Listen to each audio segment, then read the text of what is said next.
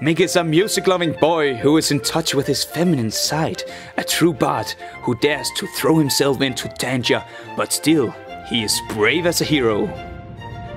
Ken, he has most sneaky and clever ways. He's very tactical, and he admires people with power, seeking it himself. The boys grew up in Tohan, where they had very different lives. The orphaned Ken worked hard, whereas Mik came from a wealthy family playing his little lute. Destiny brought them together when Vito and Wilhelm passed Alethrion's map to these two young heroes, ready to start their journey. But in the end, will they be able to share a power only meant for one? Put your vote on these two young friends if you want a new journey to start and the treasure map to be followed once again.